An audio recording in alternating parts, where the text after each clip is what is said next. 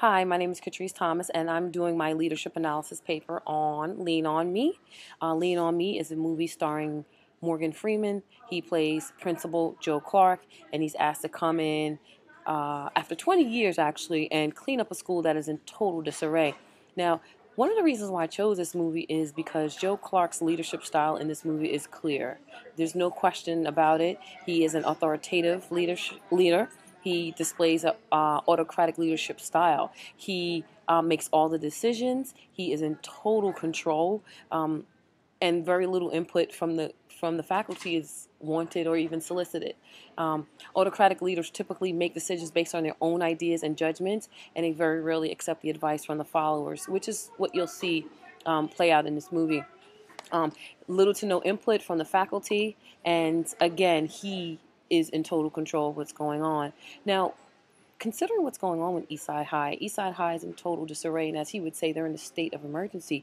So they actually benefited from this leadership style. They needed someone that was going to come in, clean it up, regardless of what anyone felt, that was going to make decisions, hard, fast decisions, and do what was best for, in the end, the school as well as the students, and achieve the results that he was set forth to achieve. The benefits to this particular leadership style, like I said, is someone that's able to make decisions quickly. They take risk, and usually this is good for emergency type situations. So in this first scene, you're going to see 1967 Eastside High. Joe Clark is as a teacher, and you can see the level of passion that he has for education. So him coming back 20 years later was not just to be in control necessarily, but it's because he actually does or did have a true passion for education and for educating students. So take a look at this first scene, and then you'll see we're going to fast forward 20 years later. Eastside High is in total disarray, and Joe Clark is definitely needed at this time. You'll see initially in scene one, it just kind of shows you how passionate Joe was about education and teaching the children. And then, we fast forward 20 years later when he is asked to now come back to the school that he once taught at, to now be a principal, clean up the school, get the test scores up, and, really change things around. Just take a look at this scene here. It really says a lot. It sets the stage for the whole movie. Of your arrival, Ms. Levias, your other vice principal, and I have appointed an executive committee to oversee certain areas where we have noted a need for improvement. Mr. Zarella, for example... You may sit down, Mr. O'Malley.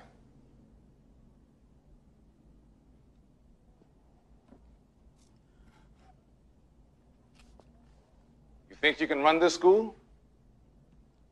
If you could, then I wouldn't be here, would I? Take note of his communication style, which includes body language and voice tone. No one talks in my meetings.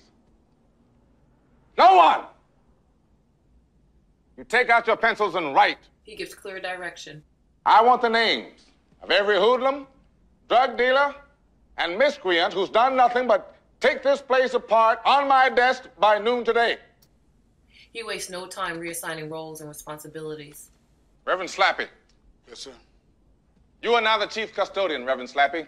You will scour this building clean. Graffiti goes up, is off the next day. Is that clear? Yes, sir, the very next day. Mr. Zarella. Yes, sir. Mr. Zarella, you are now my new head football coach. Mr. Darnell. Stand up, Mr. Darnell. Mr. Darnell will be your assistant. You know why you're being demoted, Mr. Darnell? Because I'm sick and tired of our football team getting pushed all over the field. Thank you. Sit down. Despite any meaningful participation or buy-in by the subordinates, you can just tell that Joe Clark is clearly in control of all activities in this school. You've tried it your way for years, and your students can't even get past a minimum basic skills test. That means they can hardly read. So the state will not take us over to perform the task which you have failed to do, to educate our children. Forget about the way it used to be. This is not a damn democracy. We are in a state of emergency, and my word is law. There's only one boss in this place, and that's me. One of his first orders of business is to clean up the school, get rid of all the drug dealers, drug users, and really focus on students that are there to learn. Now, the way he goes about it might be a little unorthodox, but at the end of the day, he does reach and achieve the goal. Well, times are about to change. You will not be bothered in Joe Clark's school. Yes! These people are incorrigible. And since none of them could graduate anyway, you are all expurgated. You are dismissed. You are out of here forever. I wish you well. What are you doing? What's up here? Now, let me tell you something. The problem with teenagers is you think you're smarter than people who've already been down the road you're traveling. You know what I'm trying to say to you, boy? Do you? Yes, sir. I don't think you've changed a thing. Go on, jump. No, I don't want to jump. Yes, you do. You smoke crack, don't you? You smoke crack, don't you? Don't you smoke crack? Yes, sir. You know what that does to you? Huh? No, sir. It kills your brain cells, son. It kills your brain cells. Now, when you're destroying your brain cells, you're doing the same thing as killing yourself. You're just doing it slower.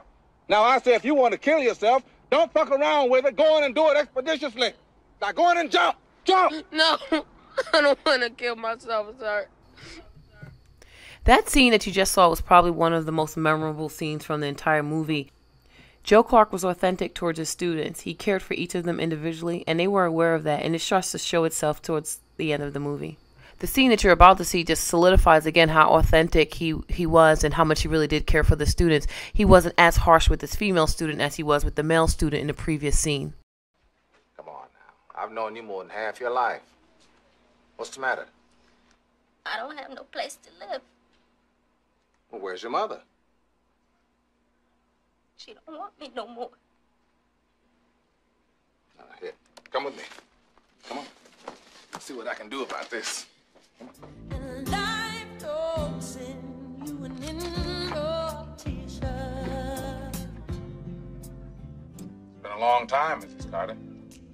Listen, I just came here to tell you something. I don't think I'm cut out for this, school and all. I just came to say goodbye. Again, another example of how his interaction with the students is a little different from that of the staff. He's definitely more soft and caring. Dropping out on me, huh? I'm not dropping out. I'm moving on. I got You'll be things dead in a year, son. You hear what I'm saying? You'll be dead in a year. Joe Clark was the leader that Eastside High actually needed. I mean, he fired teachers, he expelled masses of students, and he went so far as to lock the children within the school with chains despite the fire codes. He ended up getting arrested, but at the end, the students really rallied in support of him. Mr. Clark, what happened? What'd you do? I chained the doors. Now you break the law, you pay the price. At first, Joe Clark was not accepted by the students or the faculty due to his radical views of change. But, as people began to realize that they all wanted to reach the same goal as Clark, they rallied behind him.